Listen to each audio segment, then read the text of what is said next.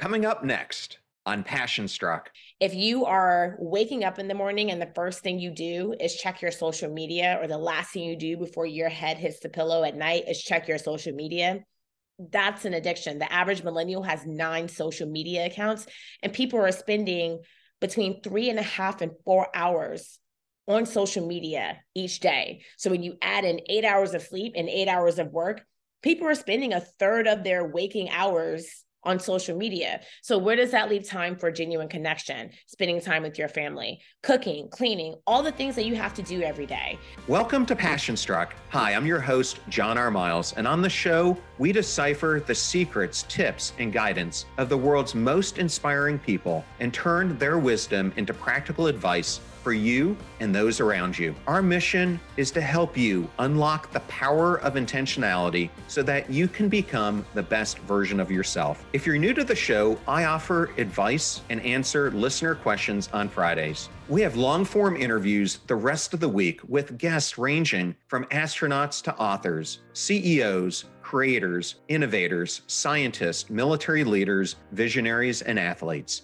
Now, let's go out there and become Passion Struck.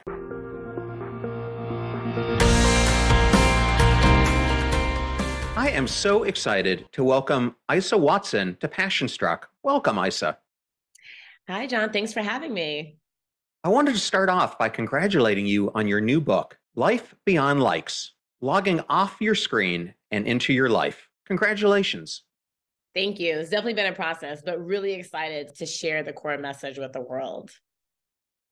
I found it to be a very timely message that we definitely need to hear now, especially as we're immersed in this attention economy. I actually want to start today's interview out by discussing an instrument that's actually been played for hundreds and hundreds of years. When both of my kids were younger, we taught them both how to play piano. And for each one, I think it has unlocked so many different gifts within them. And it's allowed them to pick up not only other instruments, but also STEM in a much easier way. And I understand that you're a classical pianist yourself. And I wanted to understand, how did your piano playing impact who you are today?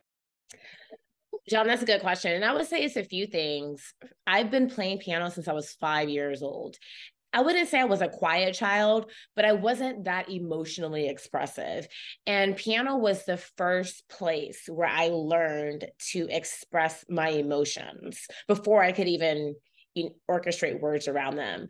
So I could literally play the same song. Like, let's pick Fur Elise by Beethoven. I play it one way. I'm like really amped up. I had a crazy day. I play it another way. I'm feeling really mellow or sad about something. So it's one of those things where it was like definitely something that I expressed myself with. But the other thing too, my piano teacher said this to me. She said, Isa, most of the people that I have trained on piano end up being STEM majors in college. And I never understood that. I did study chemistry and mathematics, and that was my backing. There is something that's interestingly technical about piano with a splash of creativity, which is what I think actually is reflective of the STEM environments itself. And to your point about playing other instruments, while piano is the core instrument I've played throughout my entire life, there have been times, especially in elementary and middle school, where I was in orchestra for the cello or the violin. I was in band for the clarinet. And it was actually much easier for me to pick up those other instruments, especially on the string side, having a piano background.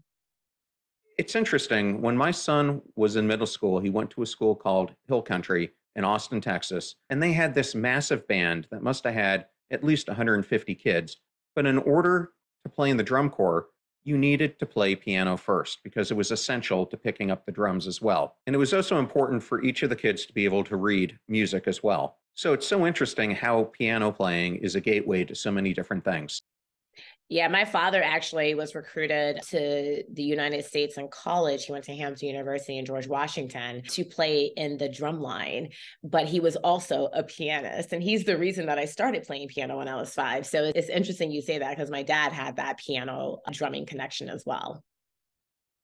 You bringing up your father leads me to ask you the next question that I had for you. And that is, we all have defining moments in life that play a huge role in who we become. How did your father's unfortunate death lead you on the path that you are today? It was interesting because now that I'm an adult, I look back at some of those things that my dad would always say to me as a child. And it was like, I couldn't really absorb it. I was like, oh my God, dad, just be quiet. But I carry a lot of the values that my dad instilled in me.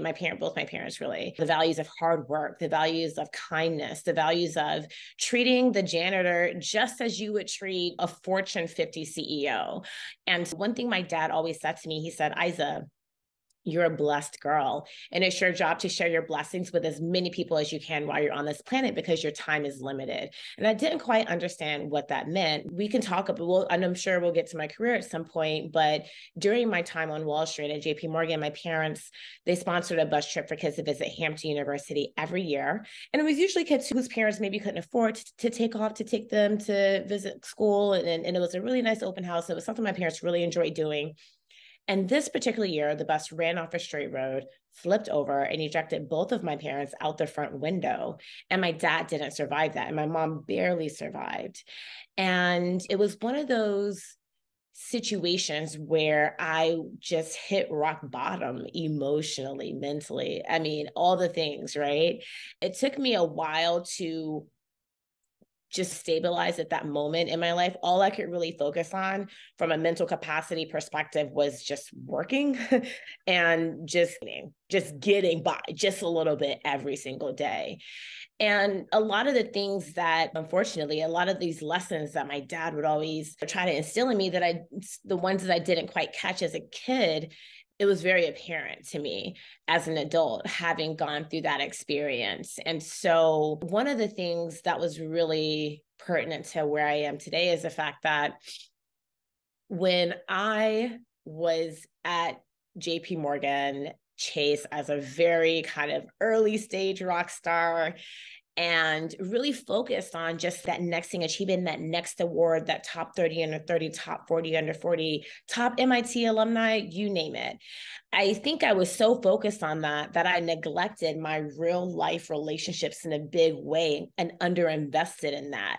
And so when my father died tragically, it was the loneliest I've ever been in my life, in part because I had neglected some of the very real components of my life, some of those very stabilizing forces of my life. And being able to get myself out of that, to understand, hey, Isa, you really have to invest in your centers of joy, in the relationships that matter, as opposed to just this kind of achievement unlocked situation. My dad was always about, how do you care for people? How do you build connection? We used to always call my house in Chapel Hill, North Carolina, the community home of the town. And when I developed enough comfort and I moved past it enough to be able to talk about it, I found that a lot of people were in the situation of kind of feelings of loneliness, neglecting big parts of their real life. And so fast forward, I left JP Morgan to create a company called Squad. It's a venture-backed tech company that serves as a world-building tool for you to just build a place to chat with your friends every day in a super easy and fun way, away from social media. But it also led me to write this book, Life Beyond Likes, logging off your screen and into your life, because the reality is that we've become so focused and so obsessed with the perfectionism echo chamber of social media that we've neglected big parts of our real lives, some of those stabilizing forces. And sometimes I see myself as a conduit for certain lessons. I went through something that way, and you don't have to, because I'm willing to share my lessons. And so my dad and my experience with him and the tragedy really put me on the path. And his values that continue to live through me are really fundamental to what I'm doing. I agree with you on that. And I think so many people today are hiding behind a mask. I call it the mask of pretense, and they're disguising who they really are. I released an episode earlier this year with personal branding expert Rory Vaden. And as we were talking about personal branding, he brought up the fact that one of the things that prohibits us from being as successful as we want to be is that people often hide behind a brand that truly isn't who they are. And he said your whole brand is based on your character. And when you're sharing something to the world that is not inherently you, you end up displaying a completely different set of values, a completely different set of character traits, which he said drastically impacts your ability to break out from the pack and the impact that you would like to have, because you end up serving yourself instead of serving others. by not genuinely being yourself. And you write in the book, as you were in your 20s, you were unaware of how the digital world and social media affected your sense of self and how it impacted not only your relationships with others, but your life overall. Can you go into and maybe give some details on why so many other people right now are being impacted by what you went through as well? Yeah, I think a lot of times there ends up being a disconnection between what we think the world wants to see from us, who we think the world wants us to be, and who we actually are. One of the examples that kind of come to mind is when I was at JP Morgan. I remember I had a mentor at a different bank, very senior leader who would help me. I came from a research bench. I was a research chemist and I went to JP Morgan finance. So very different environments. And I remember taking my first review to her, and we sat down in Midtown, and she read it over breakfast. And she said, I said, these people don't like you. And I was like, wow, okay, give me the feedback. Why don't you think they like me? And she was like, it's clear to me in this review that you're just not being yourself. You're trying to be somebody else that you're not. And it's really showing up as inauthentic, and they're reading you. It was really interesting because it was in that moment, I almost needed permission to be myself as opposed to being so fixated on what I thought people wanted me to be. And also, when you add the layers of being a tall Black woman in this very white male environment, I thought I had to play a role. And so after that, I was like, you know what? I'm just going to be myself. If they like it, they take it. If they don't, then whatever. And my reviews from then just flew off the shelf. They were very glowing, so to speak. And so I think we have this concept of who we think people want us to be, but then there's also what social media has done is it has democratized the concept of a personal brand. When we first started using it, it was about connection. It was like, hey, let me post on your wall. Hey, did you see that football game? Whatever it is. But then we started to use it as a way to showcase our accomplishments. And then we got feedback from the different people we were connected to or people that followed us on what things resonated with them. And so I talk about even in the book where people in this kind of girl boss era, people loved the content. And when I say loved, I'm measuring that by how much engagement, how many likes, how many shares I was getting. They loved the fact that I was Inc. 30 under 30 tech entrepreneurs, this top level woman raising venture capital, all those things, right? But that was such a fraction of who I was. But if I dared post about something else, like my dog or a fishing trip I did that day that was super fun, that got little engagement because people were like, no, we know her as the tech boss, the tech girl. And so I think for me, for a long time, what I did is I fed into that. I was like, oh, I get these likes over here when I post this type of stuff. That validation, that feels good. So I'm going to continue to post that. But then what ends up being posted is just such a subset of who I am, right? And so again, I think that social media provides really powerful feedback loops that literally interact and alter your dopamine levels in your brain to give you feedback on what people will accept you as. And then what we do is we then double down on that.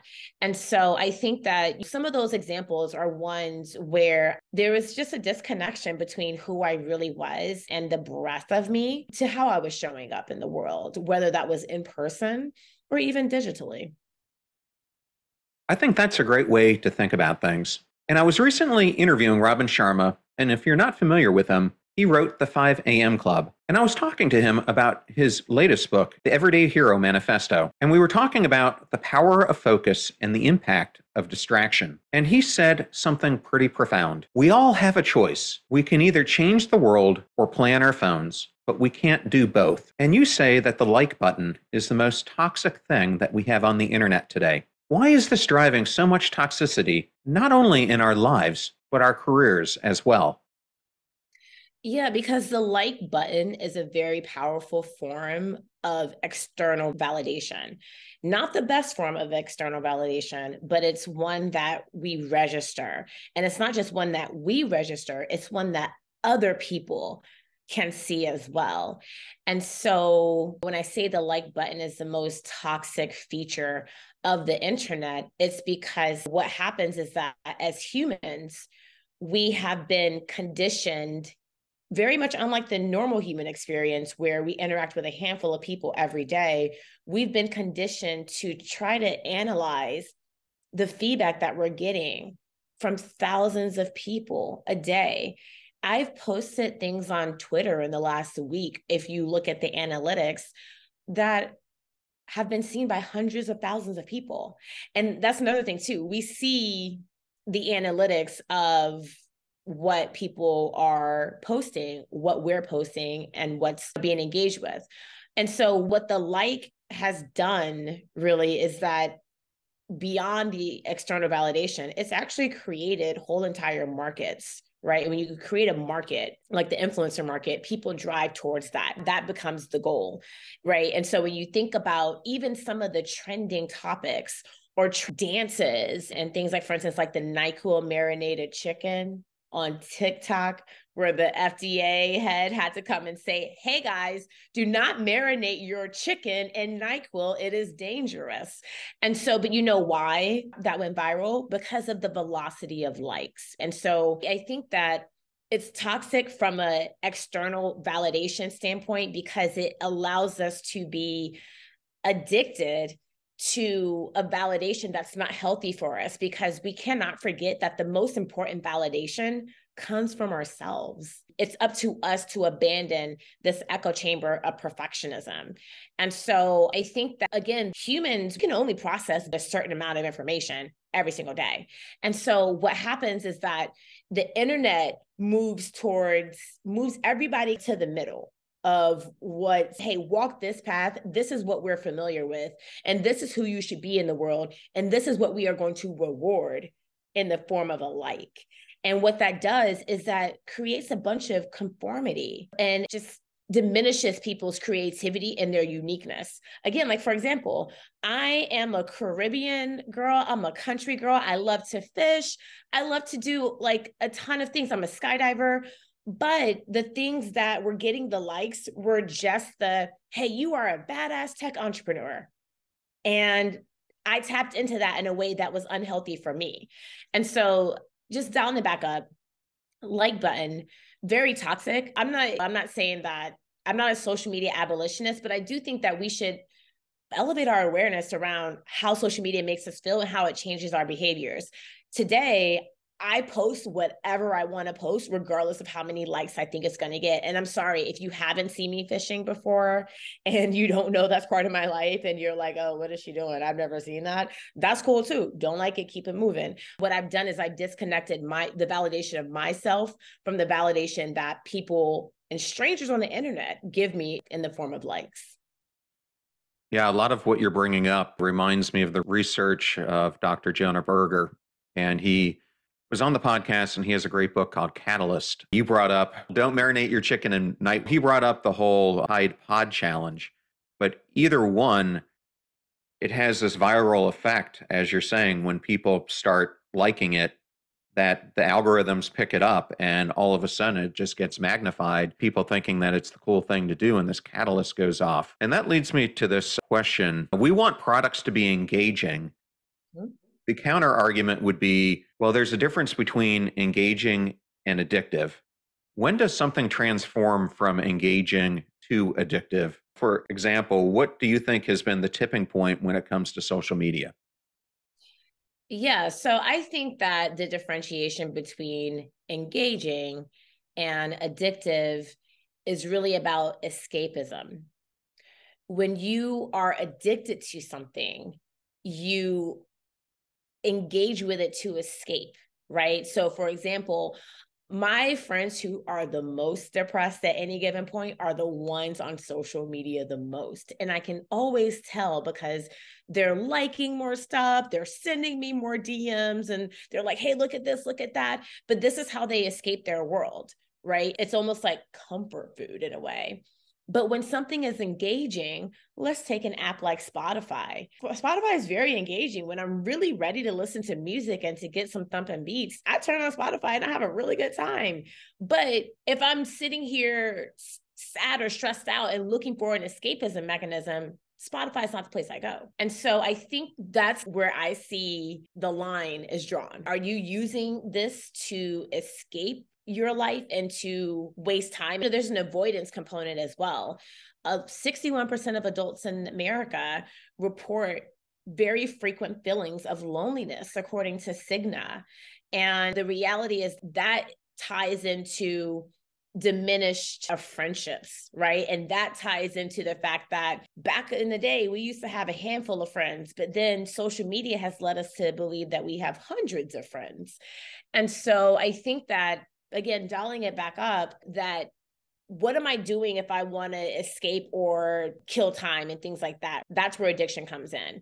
If you are waking up in the morning and the first thing you do is check your social media, or the last thing you do before your head hits the pillow at night is check your social media, that's an addiction. The average millennial has 9 social media accounts, and people are spending between 3.5 and 4 hours on social media each day. So when you add 8 hours of sleep and 8 hours of work, people are spending a third of their waking hours on social media. Where does that leave time for genuine connection? Spending time with your family, cooking, cleaning, all the things that you have to do every day. It's the data, but it's also the way in which we use it, what draws us to it, that dictates, is it engaging or addicting? Yeah, it's interesting. This pandemic or epidemic, if you want to call it that, of loneliness is something that we've covered a lot here on the podcast. And I have an upcoming episode with Juliet Hunt Lundstedt, who's a scientist at Brigham Young and one of the foremost experts on this topic. And it's interesting. There have been a couple mega studies that have been done. One went from a 20-year period, and it just ended in 2021, that looked at over 133 different countries and territories, and it found that over 33% of the world's population in those areas experienced loneliness.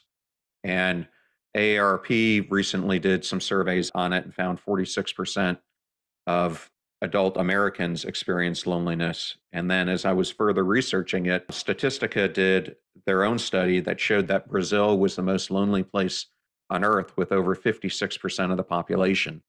But what's interesting is if you look at the rise of depression, anxiety, loneliness, the biggest place that it's happening is in adolescence, and in some cases under the age of 18.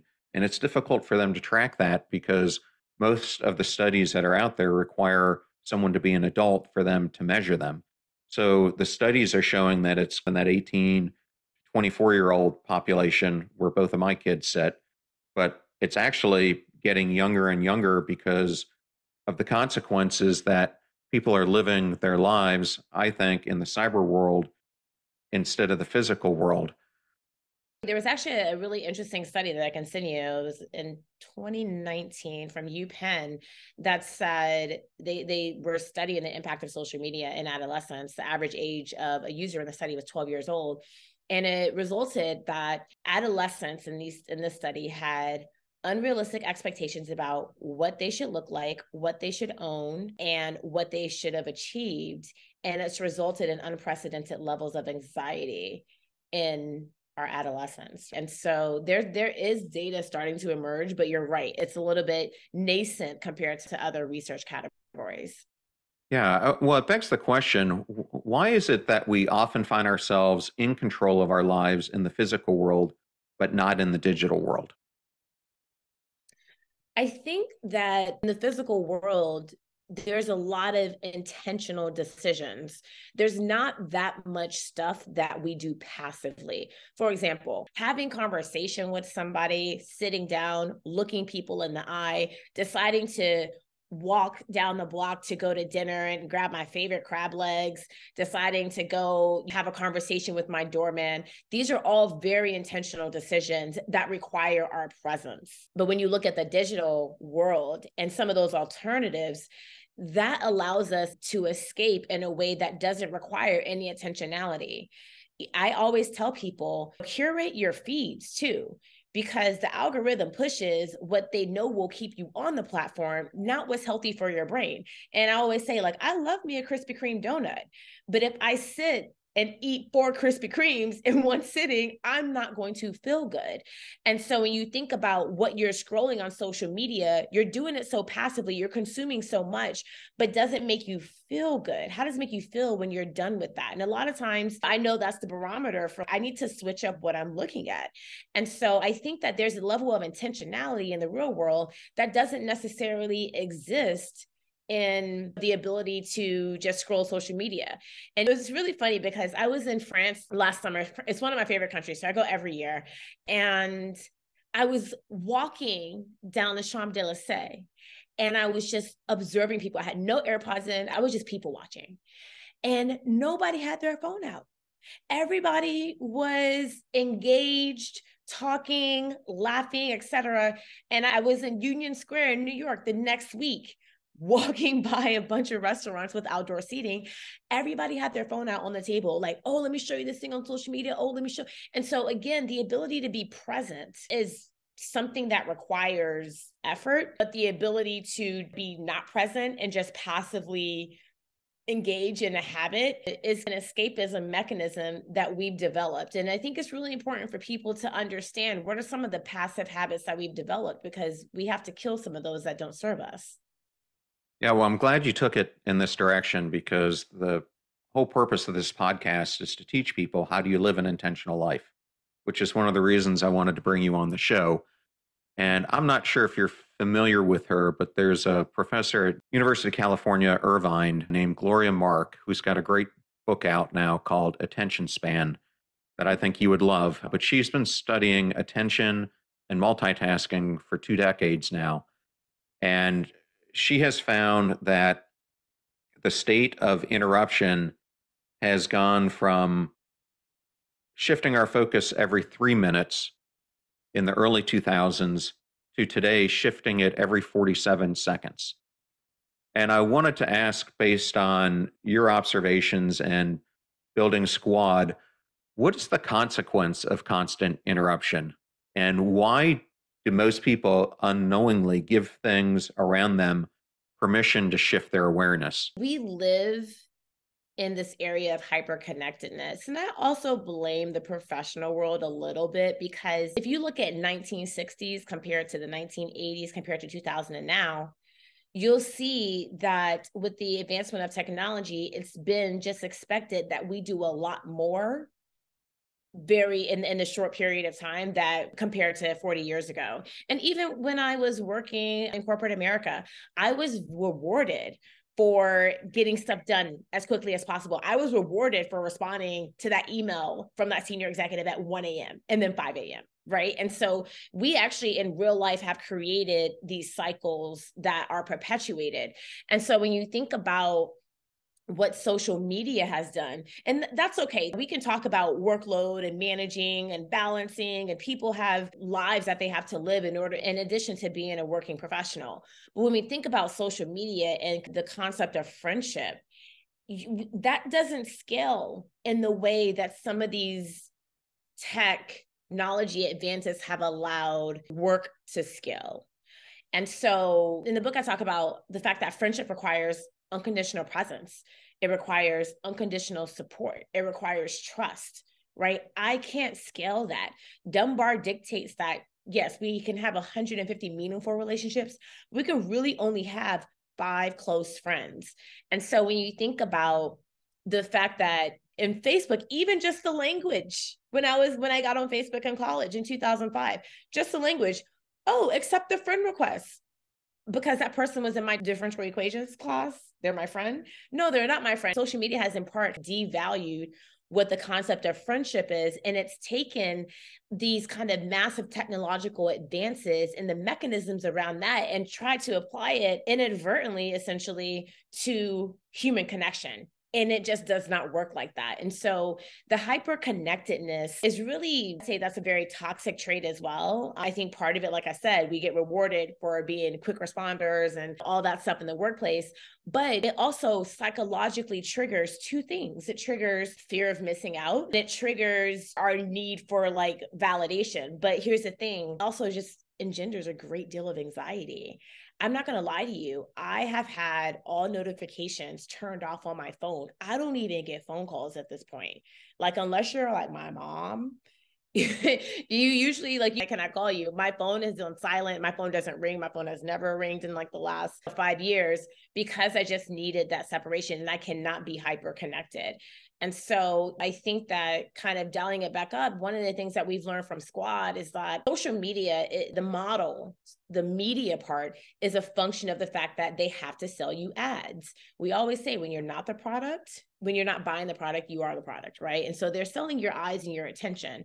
So their desire is to keep you on the platform for as long as possible, to drive notifications, to get you to tap into the platform. Like Facebook was notorious with this, that first notification of, hey, Becky Sue tagged you in a photo, but they wouldn't show you what the photo was. So they made you go back to Facebook because you're like, do I look good in that photo? Or and 10 others have liked your post. And so a lot of these tap into our, like I said, our need for validation, our FOMO, but it's one of the things that we're realizing with Squad is that we don't have any of that. The only things that you're going to see are when your friends send you messages or when your friends make a post. The venture capital industry is fighting me on this right now because they're like, if you want your app to be successful, the people have to be on it all day, every day. But I refuse to manipulate people and their attention to draw them in for something that's not feeding their soul. And I think that there's a better way to do things. And when you're connecting with your friends in a genuine way, that's a joyful place to be. And so I'm on a mission up against some of the Silicon Valley investors who back some of these other social apps of trying to convince them that, hey, in order to be successful, the person doesn't need to be on the app 20 hours a day out of 24. You see what I'm saying? And so the hyperconnectedness is really toxic and it drives a lot of bad behavior. Well, I mean, if you think about the whole business strategy that's behind Facebook, Instagram, Twitter, probably even TikTok, I mean, it's all based on individualistic behaviors because they're not going to monetize it as much if they have group behaviors as if they do individualistic. Because as you're pointing out, that keeps you much more glued to having to get constant updates. And one of the things I heard you talk about on another podcast was the 199 rule. And I was hoping maybe you could discuss that because as I heard you say it, the premise I think really holds true. Yeah, Bradley Horowitz was an early employee, I believe, at Yahoo. We didn't go to MIT at the same time, but he's a fellow MIT grad. So I've come across him in a number of ways. But they found out in early social media days, which actually the same ratio holds true now, is that there's this 1-9-90 rule of users and their engagement behavior. And that dictates that 1% of social media users are the content creators. They're the ones that are posting the really cool things, the funny things. They're the ones that actually have the energy and I guess wherewithal to make posts frequently. And then you have the 9%. The 9% of people are what we call light engagers. They may share, repost, comment here and there, but they're not creating a lot of content. But then you have 90% of social media users who are lurkers. And what they do is they just scroll. They see, they don't tap, they just scroll on by. And I think it's a really interesting model. My parents will tell you, like, this was an annoying trait of me when I was a kid, but I think as an adult, it's been helpful. I always think about, like, does this make sense? And if you have 90% of people that aren't actually participating in a system, can that system be said to be successful? I always joke and I say, if the IRS said, hey, 90% of you guys do not have to participate in this tax system, hello, sign me up. And so I think that really telling, because social media was really, I do believe Mark and the guys, they really did intend for it to be a connection platform. But what it's morphed into is a consumption platform. So instead of seeing certain things at certain times of day on the TV, et cetera, it's just constant. It's endless. And the one thing I will say is that we talked about friendships and social media. Time wrote this amazing article about the impact of teens and social media. And one of the drivers of anxiety in the teens is excessive news. You're consistently getting fed all of this information on social media. So think about watching CNN like all the time, getting updates on everything all the time. When I was growing up, when I was a child, the news came on a few times a day. Like it was kind of like when I was like getting ready in the morning for school, the news would be on. Or if I go to my grandma's house after school, the news might be on for like an hour, but it wasn't this constant source of information. So when you think about the lurkers, it's a little bit of a dangerous place to be, because all they're doing is consuming all this news that's going on in the world, which we know for the last several years has been quite toxic. And then they're also consuming the perfected highlight reels of other people that they'll, again, never laugh in the same room with. And so then they end up comparing their real whole lives to the curated lives of other people. And so the 1-9-90 rule is such a flaw of what the social media ecosystem is, because it doesn't encourage participation and connection. It's really position social media as just a consumption platform. And we don't have enough intentionality as a people, as a whole, about what we're consuming, when and why. Yeah, it does appear that our distraction is being paid for by these companies, by these algorithms, and it is definitely affecting how we're able to control our behaviors, especially if you're a youngster and this is how you're growing up.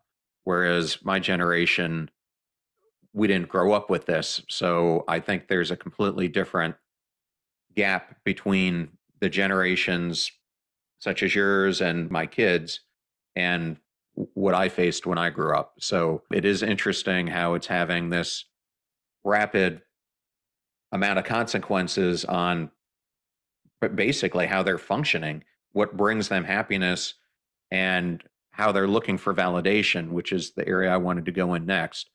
And I love that you and I both have a huge passion for Dr. Brene Brown.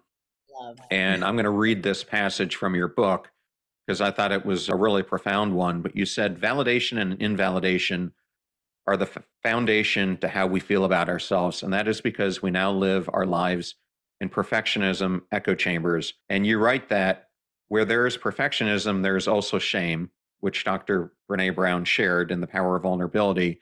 And she goes on to add that perfectionism is not healthy striving. It's not let me be my best self. It's not striving to be your best. It's a thought process that says, if I work perfect, live perfect, look perfect, and do it all perfectly, I can avoid or minimize shame, blame, judgment, and criticism.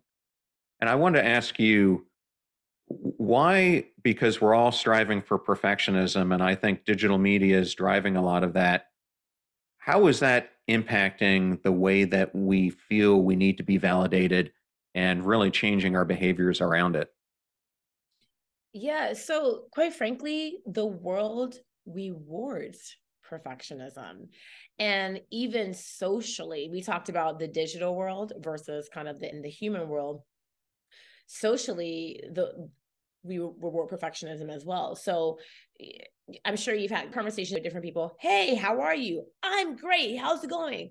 But what if I said, actually, I'm not in a really great place today. I'm feeling really misunderstood by the world, and I'm just cutting my head these days.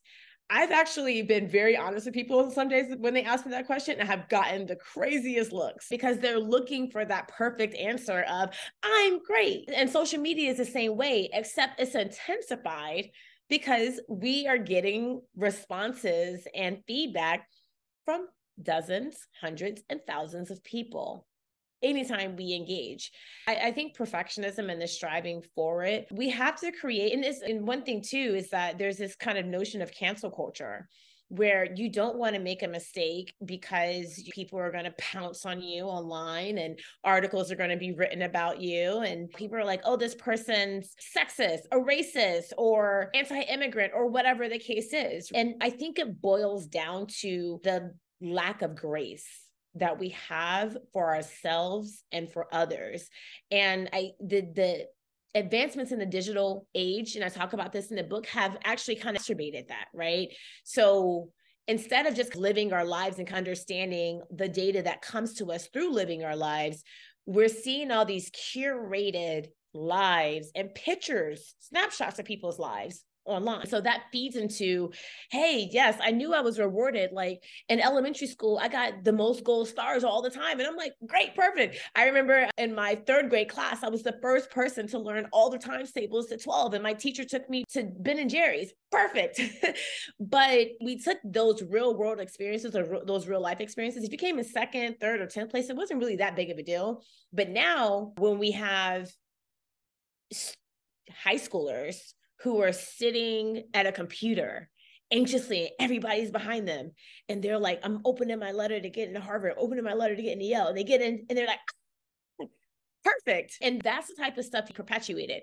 But if they had gotten into, I don't know, let's call it a community college in Montana, which I think is a perfectly fine journey for a lot of people, that's not rewarded. And there's a lot of shame around that. And so I think Brene Brown hit it on the head. We strive for this perfectionism to avoid feeling bad and feeling inadequate, which results in us feeling shame. And so I think it's something that, again, it existed in real life, but it's been exacerbated by our social media use and the stories and the content that travels the quickest around various corners of the internet. And so very complicated, but again, I think it's, and I talk about this in the book, it's about raising awareness and understanding what are you participating in versus not, because there's some things, some behaviors you just don't participate in anymore. Well, we spent the greater part of this hour talking about how we're letting social media impact who we authentically are. And I thought the best way to end today's interview is to ask you, how have you changed how you live your life off screen? And what is your recommendation for the listeners for how they can change theirs as well? I would say it's a few things. One is that I invest very intentionally in my friendships. I actually say I date my friends, and it doesn't mean it's romantic. I have a friend who is like 6 months pregnant right now, and she's just like going through it. So I worked with her husband to get her catered lunch one day and to get her a massage. And it's one of those things where like we just love each other so much, and the love that I have for my friends, I grow that. I think relationships take nurture, they take watering. And because of the instant gratification of today's world, a lot of people don't realize that it takes that investment. Another thing is that I actually focus on centering my joy. One thing we haven't talked about is the fact that I'm a pro skydiver and I train every 2 weeks or so. And I love skydiving. Skydiving is where I get my meditative space.